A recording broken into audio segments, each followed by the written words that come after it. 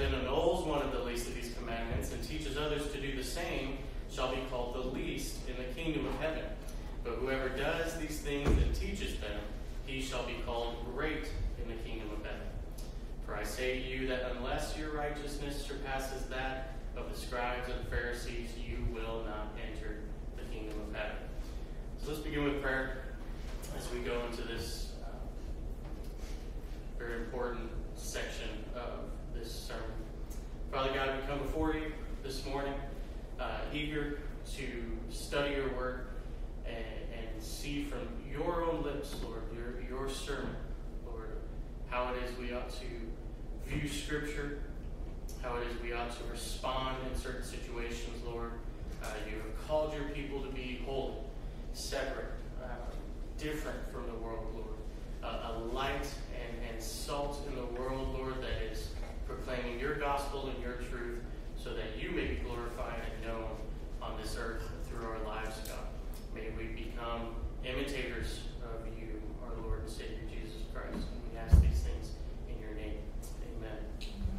Amen. So this portion, we're switching a little bit from teaching from being strictly, well, not strictly, but from being this instructional. This is what a believer looks like in the world. This is their character, and really spelling it out for us to now a little bit more of a corrective portion of the teaching.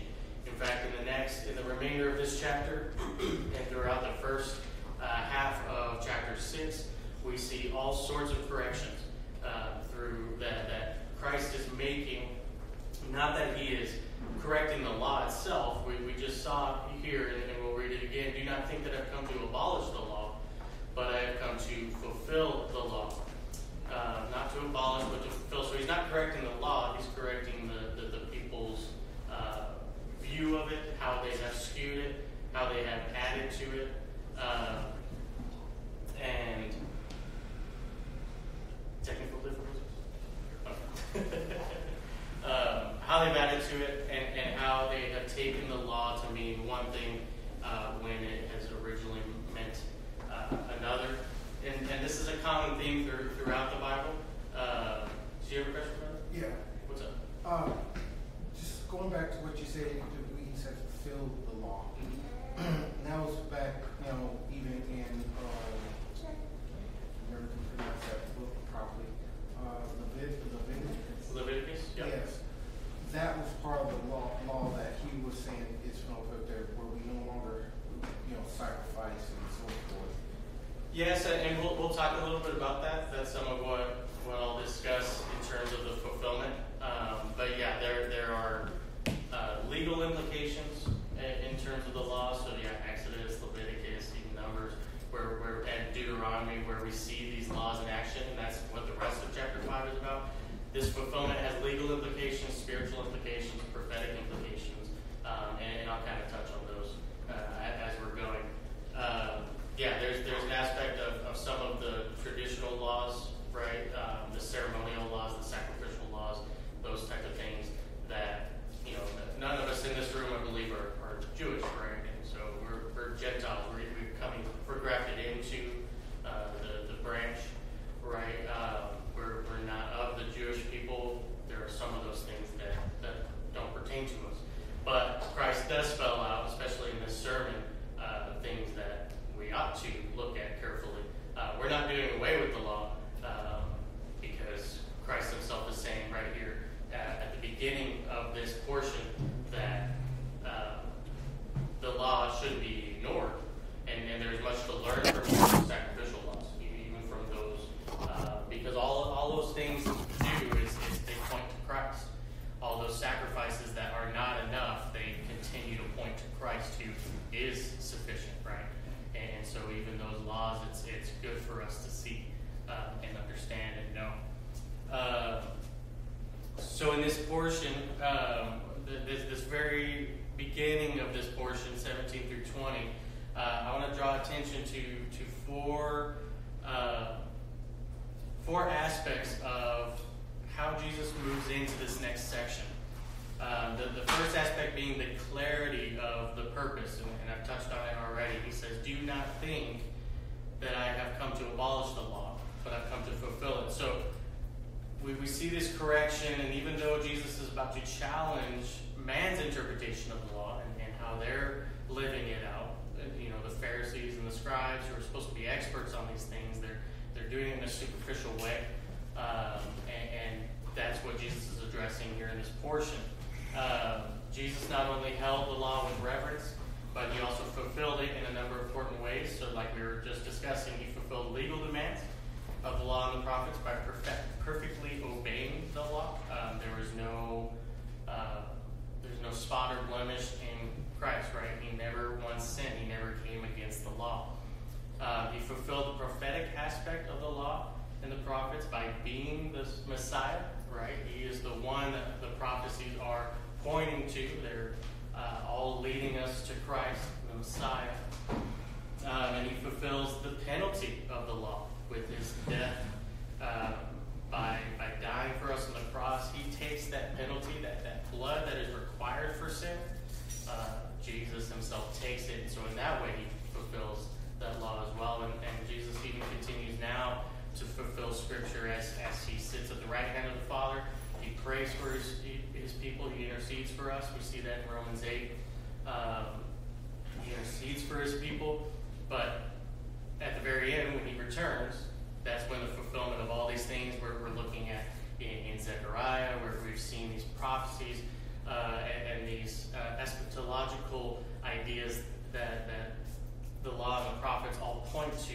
Christ is going to come and fulfill all those things as well, right? He is going to be the total fulfillment of every word, and that's what he says in verse 18. This is the purity of the law. The second aspect I want to draw attention to, the purity of the law. In verse 18, he says, until I will, for truly I say to you, until heaven and earth pass away, not the smallest stroke or letter shall pass from the law until it is accomplished.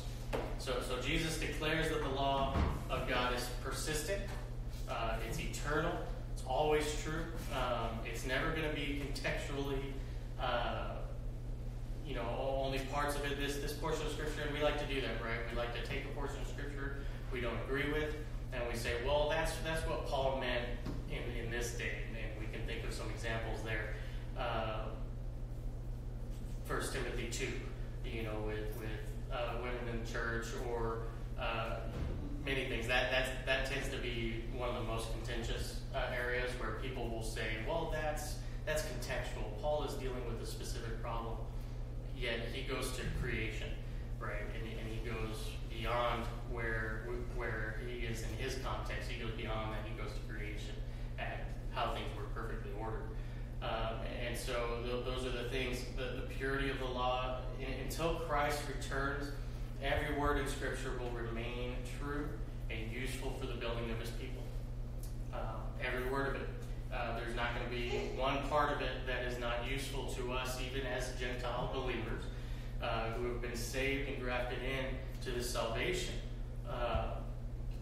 Even we need to know the law, and we need to know the prophets, and we need to know the Old Testament as much as we know the New, because not the smallest letter or pen stroke. The implication that every single portion is important. We see that in 2 Timothy 3:16, right? And we can go there very quickly. We're all very familiar with this portion. It rings so true. It needs to be something that we know in our hearts about Scripture, so that as we look at Scripture, we're not just brushing anything off because it's too difficult to understand or it doesn't agree with our sensibilities. But 2 Timothy 3:16, all Scripture is God-breathed and profitable for teaching, for reproof, for correction, for training in righteousness, so that the man of God may be equipped, having been thoroughly equipped for every good work. And why is this important? All Scripture acts to make the believer strong in the Lord. We're to be ready to preach the Word, the whole counsel of the Word, not just God is love, but also God is wrath, and He is justice, and then there is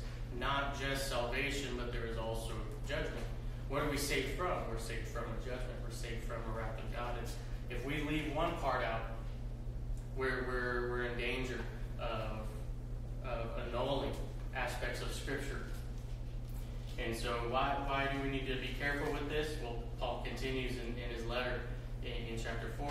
He says, I charge you in the presence of God and Christ Jesus, who is the judge of the living and the dead, and by his appearing in his kingdom, preach the word, be ready in season and out of season, reprove, rebuke, exhort, with great patience and teaching. That's the part that many people struggle with. For the time will come when they will not endure sound doctrine, but wanting to have their ears tickled, they will accumulate for themselves teachers in accordance to their own desires, and will turn away their ears from the truth, and will turn aside to myths. And so we see that there's a great need, because there are going to be great fallacies that are being preached, and there are today. There's so many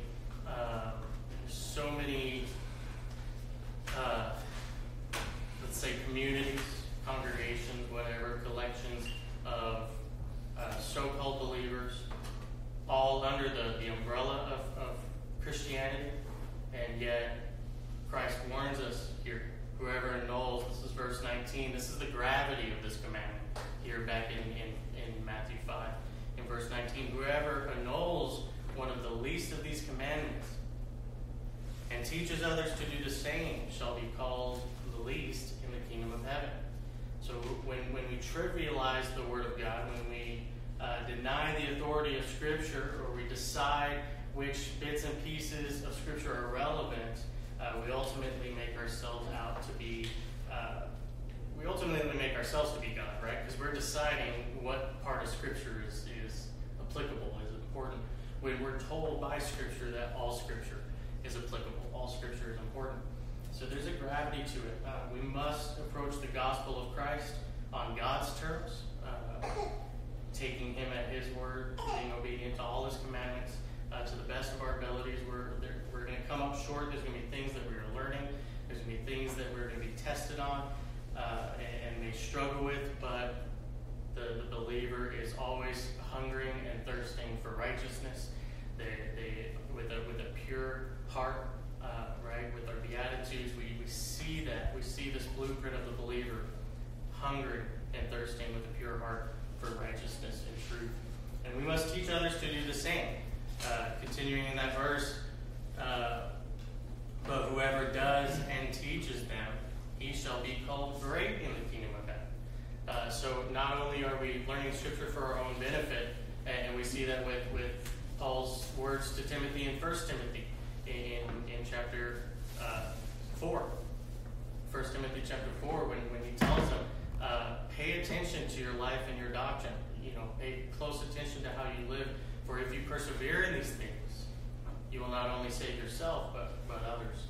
And that's not Timothy giving salvation to others, but it's by his example and by his faithfulness to the Word, by his faithful teaching of the Word, that people come to hear the true gospel and are changed, convicted, built up again in the truth, and not just in man's idea of what Scripture says.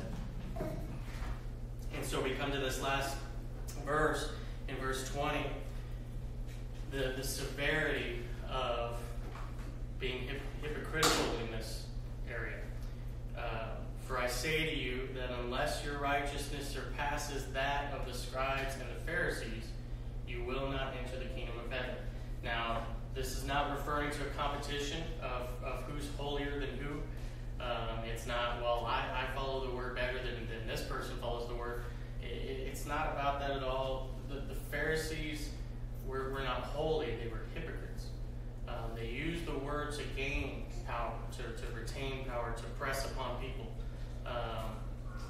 A majority of them. Obviously, there can be true believers in a messed up situation, right? We understand that. I think many of us have come from those situations, right? And so we ought not to deal too harshly with the Pharisees, because we're very, very likely to have been just like them until Christ saved us and called us to understand His truth. But the Pharisees, as a whole, were not holy. They were hypocrites. These people wore sheep's clothing, but were inwardly ravenous wolves, like Jesus will say later in this sermon in Matthew 7. In Matthew 23, he calls these people whitewashed tombs. On the outside, they were beautiful, pristine. They were clean and immaculate, right?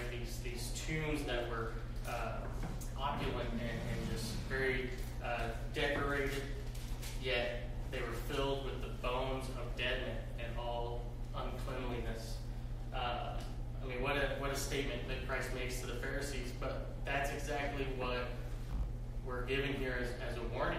The righteousness surpassing the Pharisees is a warning of hypocrisy. It's a warning of being good on the outside. Look at me, I'm a Christian, I'm doing everything right. But on the inside, doing things to be seen, to be noticed for our own pride, for our own self-righteousness. I believe that that's truly the difference between in my own salvation of growing up Christian, growing up in the way that I ought to go, and doing all these things, and I am grateful for it. I'm thankful to the Lord that my parents raised me in such a way. But I was doing it out of my own strength and in my own understanding of what the right answer was. I wanted to be on the right side of the issue. If there is heaven and hell, I want to be in heaven, right? And so much of it was, in fact, Brother Danny and I were talking about this yesterday, standing out there in the hot sun, just discussing that. I mean, there's a great difference between, you're growing up and you're raised and you're told that, well, God has great plans for you, and He's given you such a gift. And in my case, it's been music. He's given you such a great gift in music. He's going to use you. You're going to do great things. And so I pursued those things. I said, well, God's called me to be a worship leader. God's called me to do this. God's called me to do this. When that was really man putting that in my heart. Now, some of it can remain true. The Lord may still use me in those areas, and all of that can still ring true, but it was never about, at least for me, this may not have been the intention. In fact, I'm sure it wasn't the intention of many of these leaders that I had. It was not the intention to cloud my idea of my calling or anything like that, but I was trying to accomplish these things in my own strength, in my own understanding. I went through a severe personal identity crisis because these things were not happening, and yet, God, I've always been told this was your call for me. That this is what I was gifted for, this is what I was called for, this is what you want me to do, yet all of my life is failing at this point. I don't understand. And that was really the difference in February when the word became alive, when the truth became evident and convicting, and the Lord just completely reshaped my entire heart towards Him and towards this life. It was no longer about living in the way that was going to get me to heaven. It was just being thankful that God ever even chose me, even changed me, and desperately desiring for others to understand the same. And out of that, there's a zeal that ends up stepping on toes, and there's a lot of learning still that is going on as the Lord continues to teach all of us, right? Yes, brother. So if we go to Luke 18:11, that's somewhat describing the same of what we're talking about. You want to read it for us, brother? It says, the Pharisees stood and was praying this to him: God, I thank you that I am not like the other people, swindlers, unjust, adulterers, and even like the tax collector. Mm-hmm. Yeah, it's this. I mean, what a great test that we truly know that we know the Lord and that the Lord knows us. That He would change our hearts to go away from that stuff. To like we see with the Beatitudes, that poor in spirit, that mourning for sin, that desperation, that I only need God. There's nothing about me. I'm not grateful that I'm not like so-and-so. I'm grateful that he saved me. But I'm desperate that they know it too. That they know the same salvation. But the Pharisees, that was their heart. Well, so it's truly to say not to be like Pharisees is like we all come from that. And we have, if you open your eyes and say, this is who I am, who I was, and Lord, thank you for delivering me to not be that. Is that more of an understanding or how we should be looking at it? Not saying I don't want to be, I'm better than them. It's like no, it's not a better, but it is saved from that judgment. I mean, there's a gratefulness, right? That's where our gratefulness, our thankfulness, our praise to the Lord comes from. That place of being overwhelmed that God would care enough about this sinner or any of us that He would save us. There's a desperate thankfulness that should exist. And when it becomes, or if we let it become, about this, well, look how far God has brought me. He's elevated me above. Then we get into the situations that the Corinthians were in. They were elevating gifts. They were elevating certain abilities, and they were elevating certain people, and we see they lost that first love, right? Which is not the same church, but it still rings true, right? When we let those things come in, and that's what Christ is addressing here in this portion, and He addresses throughout all of these examples of the law and how it's being misused. Is we go straight from, unless your righteousness surpasses that of the scribes and the Pharisees, you will not enter the kingdom of heaven. We go straight from that into examples of how that law was misused and misinterpreted. So that's a great segue. Thank you, brother, for getting us into this next portion. Oh, I'm sorry. No, that's great. And I hope we talked. Did we talk about it sufficiently? Yes. I don't want to move on from anything. I'd rather continue in any questions. But here we see our first example, and there's really six. There's 6 of these instances where Christ is saying, "You have heard it said, or you have seen it written. It be this way, but I am telling you, this is what that means, and this is how it's seen." And so we'll take it one section at a time, just so I'm not trying to rush through any one thing. But verses 21 through 26 is our first example of our dealings with the law. "You have heard it said that the ancients were told, 'You shall not murder, and whoever murders shall be guilty before the court.' But I say to you, that everyone who is angry with a brother shall be guilty before the court, and whoever says to his brother, 'Raka,' which means fool, shall be guilty before the Sanhedrin. And whoever says, 'You fool,' shall be guilty enough to go into the fiery hell. Therefore if you are presenting your offering at the altar, and there remember that your brother has something against you, leave your offering. Leave it there before the altar and go. First be reconciled to your brother, and then come and present your offering. Make friends quickly with your opponent at law while you are away with him, while you are on the way with him, so that your opponent may not hand you over to the judge, and the judge to the officer, and you be thrown into prison. Truly I say to you, you will not come out of there until you have paid up the last quadrants, the last of the debt." And so here we see this first example, right? You shall not murder. Clear as day. Don't murder. But then we see the Pharisees. We see in addition to it, whoever murders shall be guilty before the court. Okay? But Christ says it goes deeper than that. It's not just about not murdering. Whoever is angry with his brother shall be guilty before the court. And so it's not enough that we just not kill people. I would venture to say that that's pretty easy for all of us to not want to murder people. In actuality, whether we've had those thoughts before, which shame on me if I've ever had that thought. But even the anger, even what's in the heart, is enough to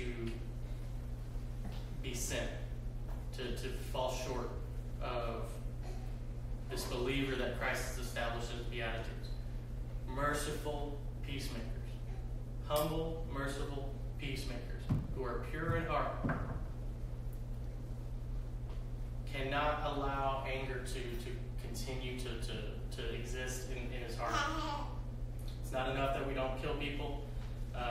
Jesus tells us an angry person will be judged, and not by man. Man can only judge on the outside, right? And we can hide these things. I can hide my anger from my boss or from a coworker or from anyone. I can hold my tongue and I can hide that anger, but that's still in my heart. That still is being held on others. If you're anything like me, you've been in a position where you've had to go to someone and say, hey, you don't even realize that I've had this thing against you. That really messed me up. I had to deal with that with two of my pastors from Tulsa. They didn't even realize how much they hurt. And yet that festered, and that really damaged our relationship, and they didn't understand why. They didn't understand why that was happening that way. And this verse 24 is really what jumps out to me on this whole thing, because I believe that it's simple enough to see this concept of anger, although we need to deal with it and we need to ask the Lord for help. But verse 24 is really what convicts me. If you are, or I'll start with verse 23, if you are presenting your offering at the altar, and there remember that your brother has something against you, leave your offering at the altar and first be reconciled with your brother, and then come present your offering. I mean, what a heavy instruction it is that we ought to be careful. And we talk about this often, right? Especially in the context of communion. We need to constantly be examining our hearts and how and what's in our hearts as we come to a Sunday service, as we come to a worship time, as we come into our prayer, as we come into our reading of the Word, our study of the Word, as we come to Bible study. We ought to examine our hearts.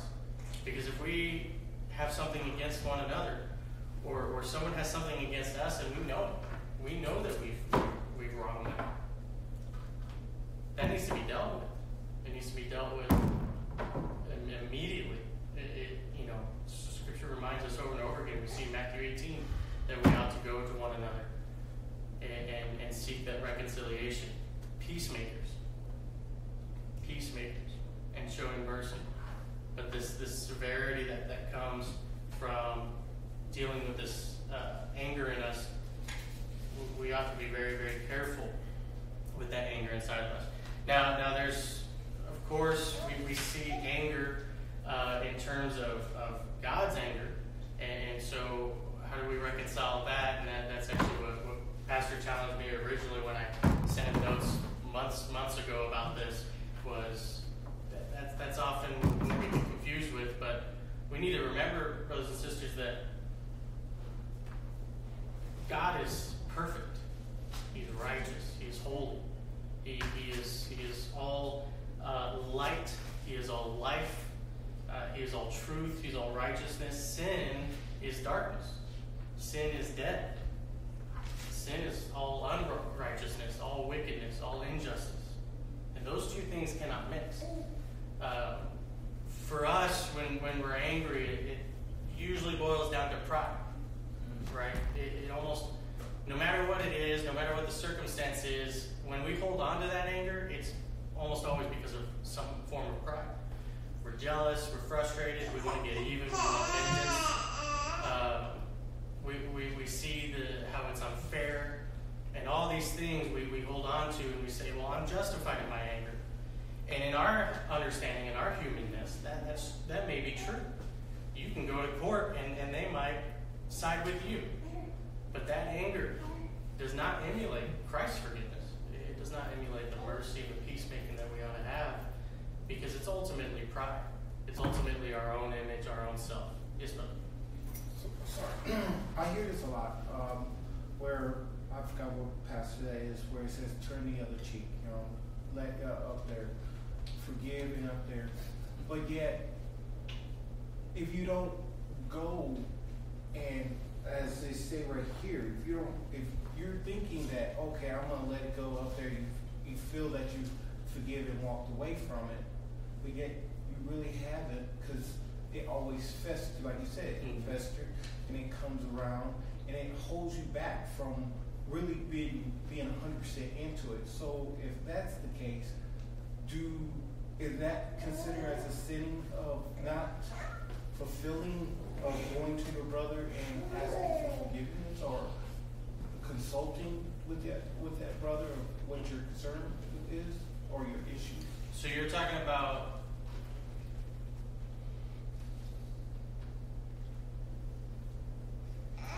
repeat. Okay. A condensed question. All right. if you can, because I'm trying to just make sure I'm clear on what you're asking. First verse, the verse that says, turn the other cheek, don't let it get to you. And some people will turn around and say, forget it, I'm not going to worry about it no more, and move on. But yet when certain issues or some come path that goes across that same, the open nerve, I'm not going to worry about it, it festers and it prevents them to going forward. But yet they're in their mind saying, I'm done, I'm forgiven, I'm done with it. But yet you won't go full. Spiritually, you're not really going forward. Because you still haven't addressed that open nerve or that issue with your brother. Yeah, if you're holding on to it, and I think it rings true even for our personal sin. If we don't address our personal sin and we just, okay, I'll try my best not to deal with it. But there's no confession, and there's no repentance there. There's no reconciliation, right? And we see that even here in chapter 6 with the prayer at the very end of it, forgive. I'll just read it. For if you forgive others their transgressions, your heavenly Father will forgive you. But if you do not forgive others, then your Father will not forgive your transgressions. There is an effectual. There is a process of reconciliation in our confession, in our pursuit of righteousness. We're never going to be there, but there needs to be that pursuit, that acknowledgement, and that's what we mourn for over that sin, right? If there's no acknowledgement, we just move on. There's not really any reconciliation, especially with one another. If I put off my relationship with a family member who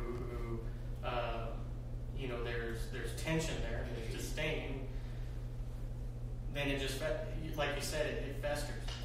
And every time they come back, maybe they come into town or I go see them, it's a struggle.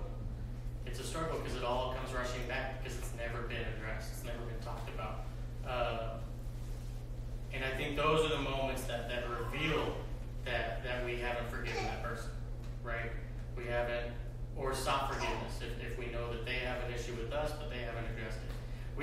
There's a lot of people who are non-confrontational, right? I tend to be non-confrontational for the most part. I've been a little bit more confrontational in the last year in the efforts to stand for truth, but with patience and understanding, we have to remember that aspect too, right? And in those moments, I've realized that I've had to go and ask for forgiveness from certain people, even though they weren't wrong, I wasn't wrong, but there is a tension, there's a disdain there, a frustration, and we just ignore it because we'll all get along, we'll get past it. Time heals all wounds. Confession heals those wounds. Truth and seeking that reconciliation heals those wounds. Sometimes it causes a little bit of a pang of pain, right? When you open up the wound in order to clean it and then stitch it back up together, right? And it can be painful when you have to deal with it because you've tried to let it heal on its own, but now it's scarred and it might be infected, and that's what we're talking about. That's the sickness. And so we need to go in and we need to clean it out so that the true healing can happen. It is missing the mark, brother, to know. We see Matthew 18, we see here. If you remember that a brother has something against you, if one another sin against one another, you must go to each other. You must go to each other. That is the aspect of peacemaking that we're called to be, reconciliation with one another and with Christ. Because, like you said, the other person may not even know that they did something wrong. They might not even understand that what they did was hurtful, yet you've put them to death already. Well, they did this, and so I'm no longer going to associate with them, and I'm going to leave this church, or I'm going to leave this situation. And people do that all the time because of hurt feelings and all these things, when God's Word tells us to bear with one another, with peace and patience, and with long-suffering.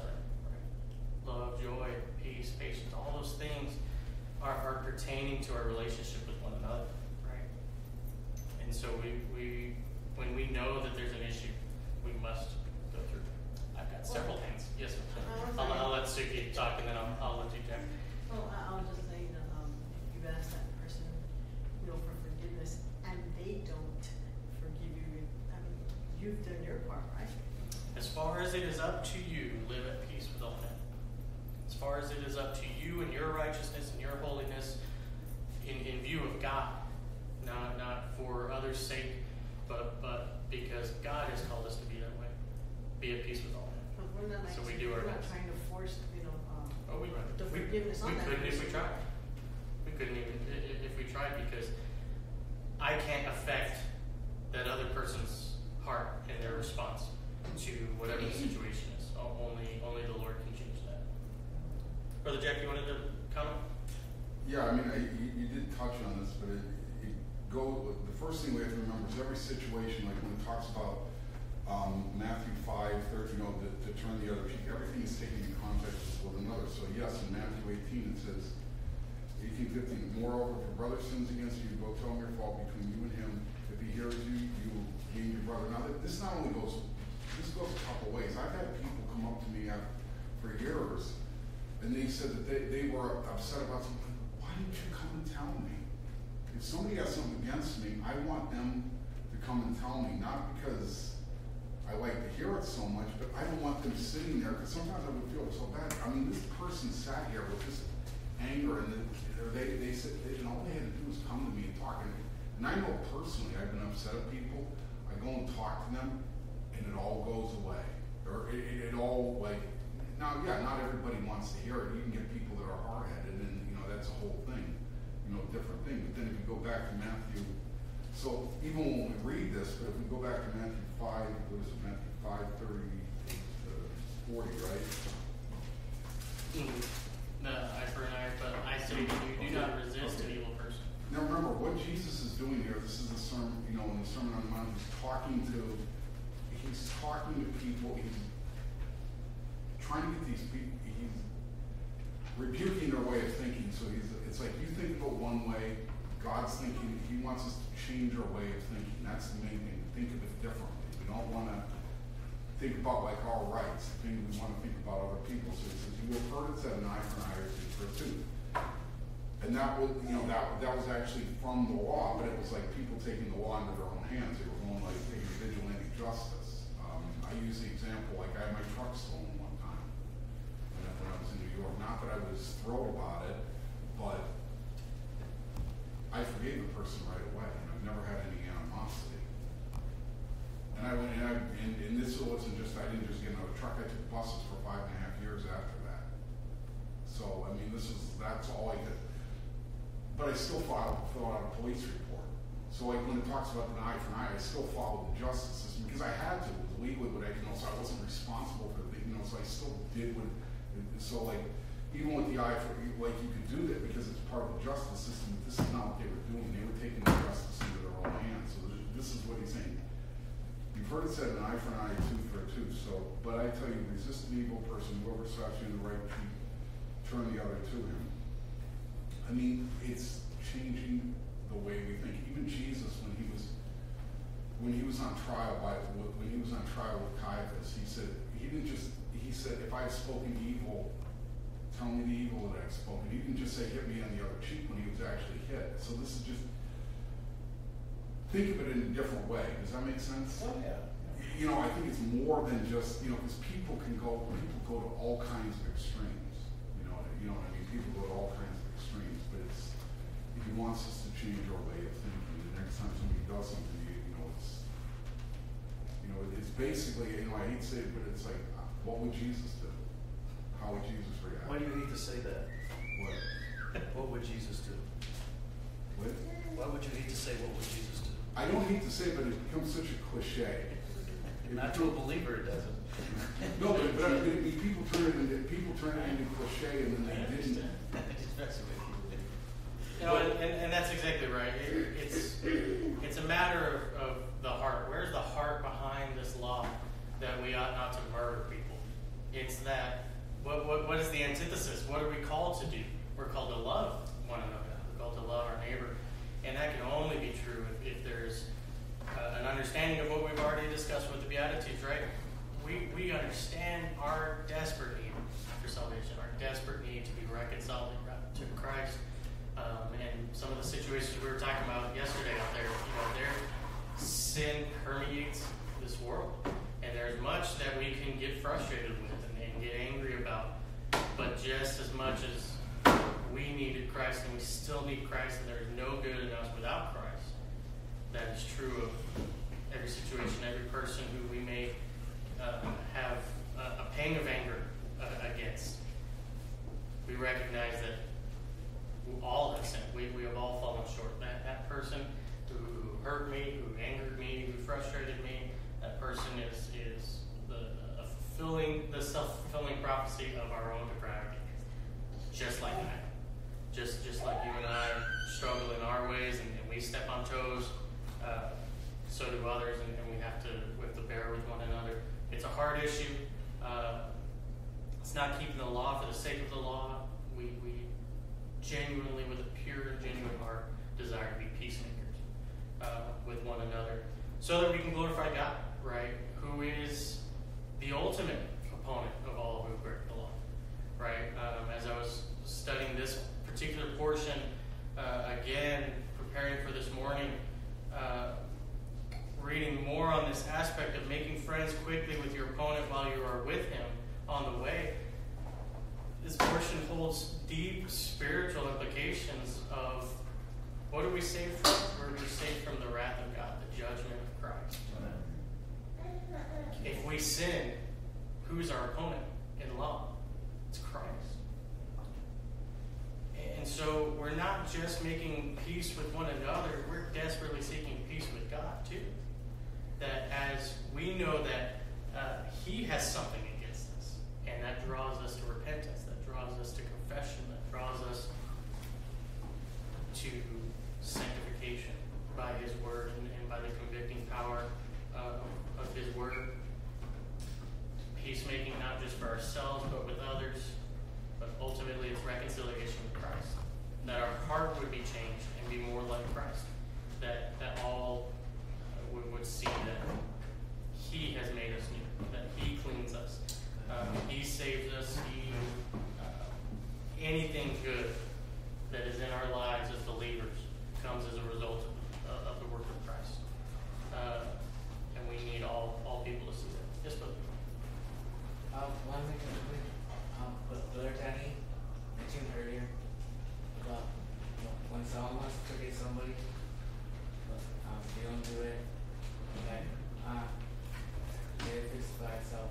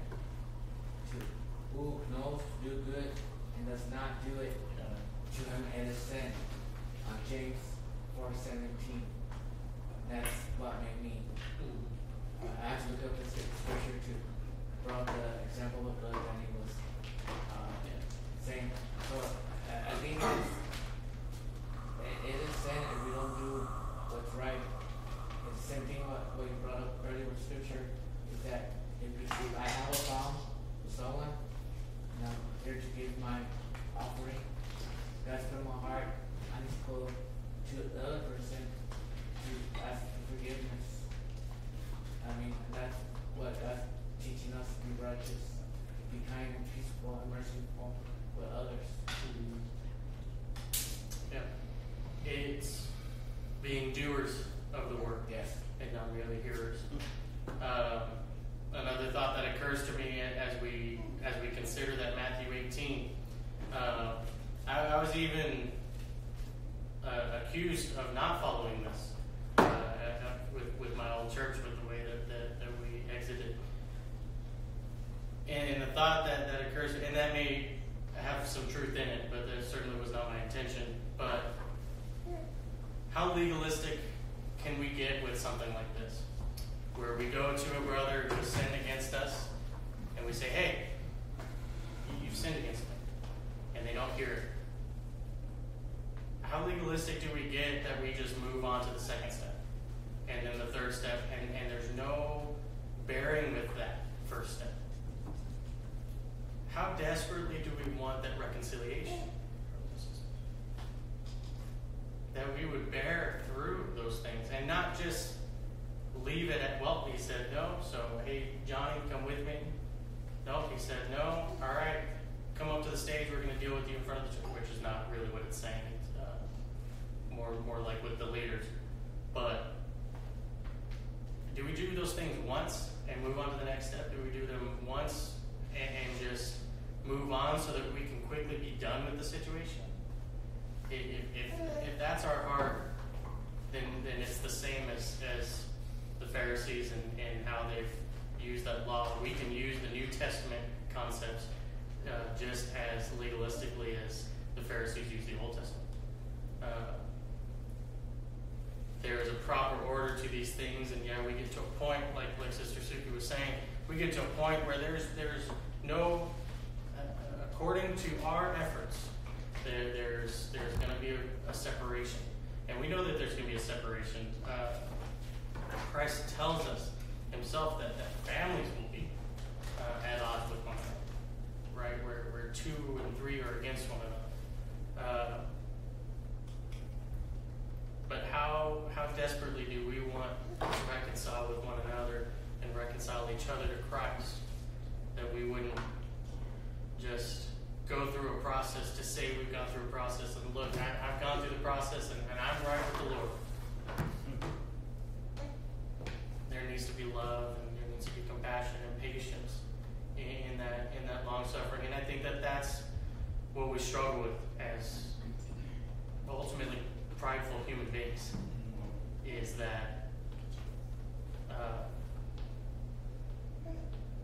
I want to be right with the Lord, and I will be right with the Lord, and I'll do everything in my power to be right with the Lord, even at the expense of love and patience for one another. And that's 1 Corinthians 13.